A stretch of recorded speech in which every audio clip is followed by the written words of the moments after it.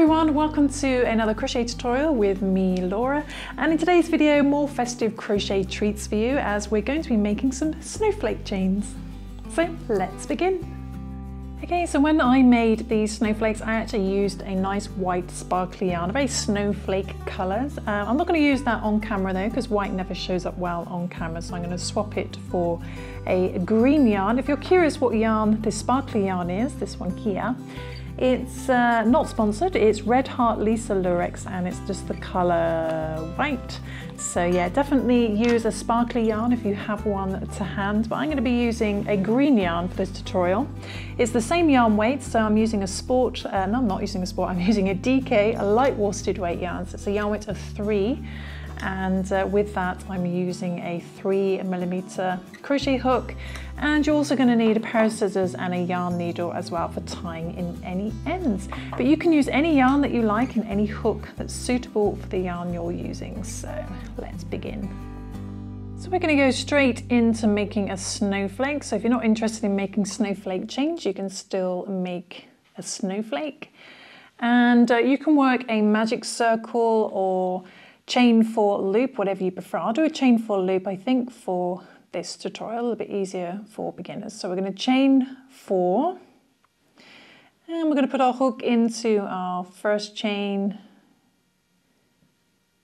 bring the yarn through the first chain and straight through the loop on our hook. We've got a little loop of chains joined at the beginning and the end, and into the center of there we're going to work 6 single crochet. So this pattern's in US terminology, so in UK terms that's a double crochet. We're going to do a little chain 1 first, don't count that as a stitch, it's just for leverage. And then carrying the tail end as you go and working into the center, not the first chain loop which can look bigger. We are going to work a single crochet, so just wrapping it around the chains. And we want 6 of those, so I'm just going to carry this tail end. So 1, 2, 3,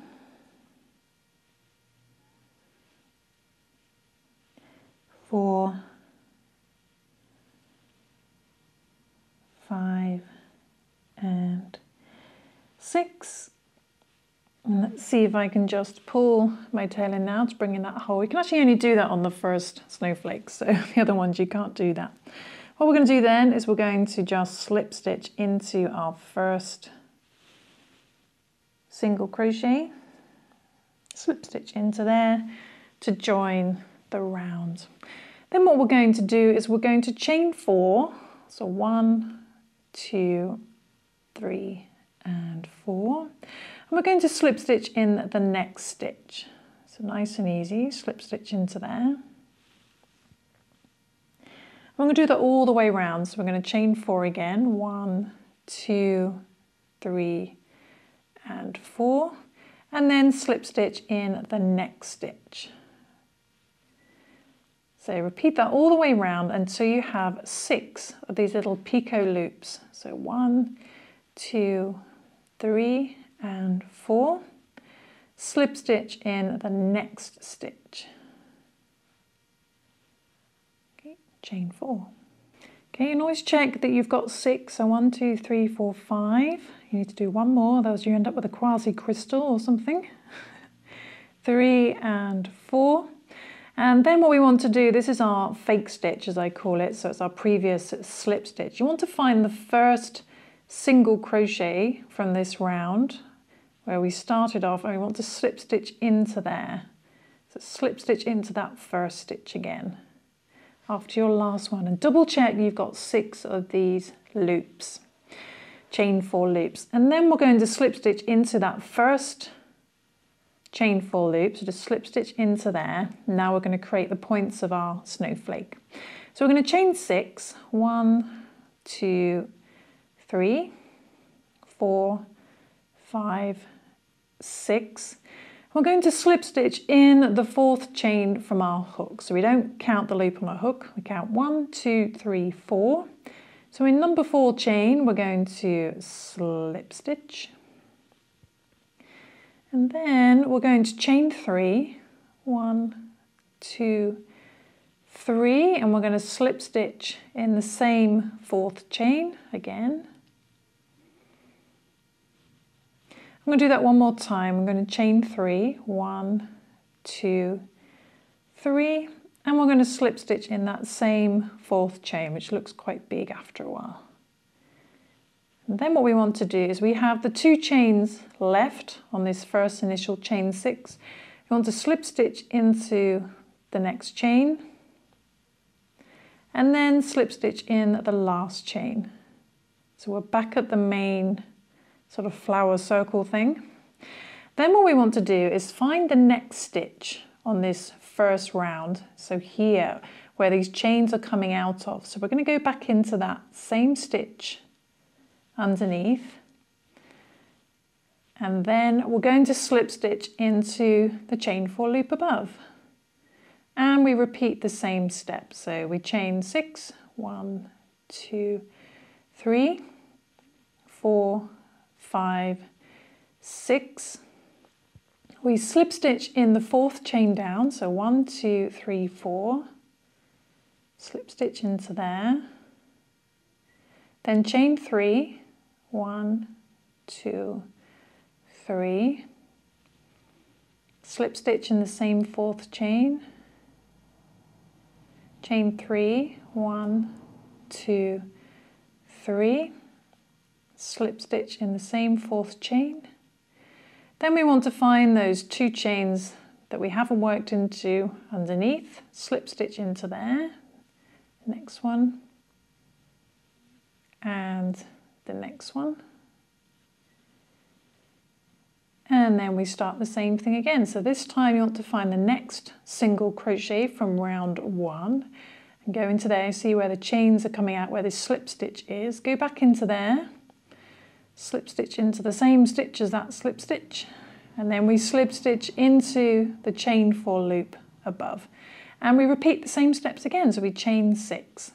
So do that all the way around until you complete your snowflake, and then I'll show you how to work the next one.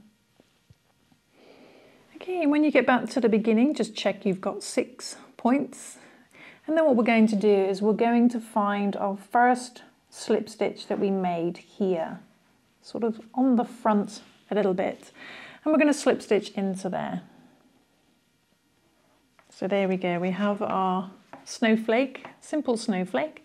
And now let's turn it into some chains. Now you can decide to do more chains if you want to, but if you want your snowflakes quite close together like this, then I recommend chaining 14. So we're going to chain 14. 1, 2, 3, 4, 5, 6, 7, 8, 9, 10, 11, 12, 13, and one more, 14.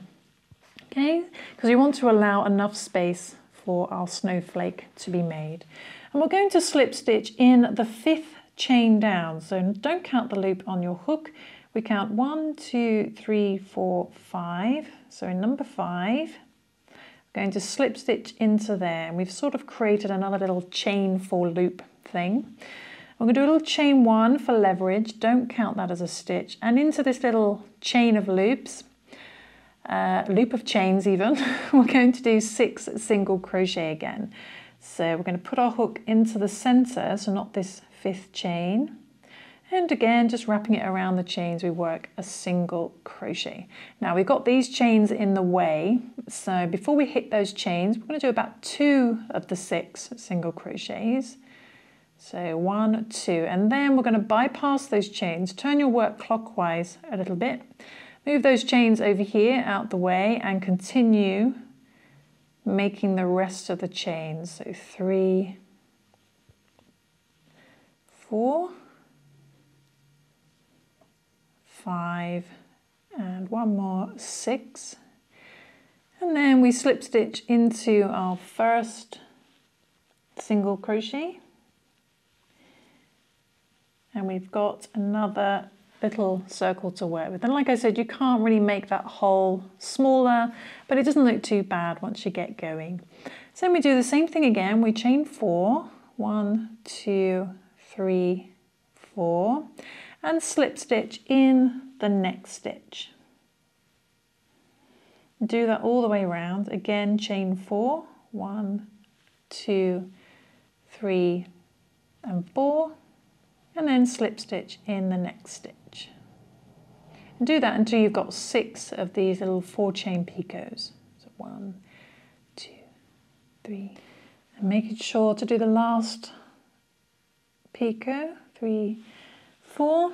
There is our fake stitch, our previous slip stitch. You want to see the single crochet on the first round that's coming from. So just look where these first chains are coming from and going to slip stitch into there. Okay, so we've got 6 of these little picots which look very pretty. And it's the same thing as the first snowflake then. We're just going to slip stitch in the 4 chain loop and work the point of our snowflake. So we chain 6, 2, 3, 4, 5, 6.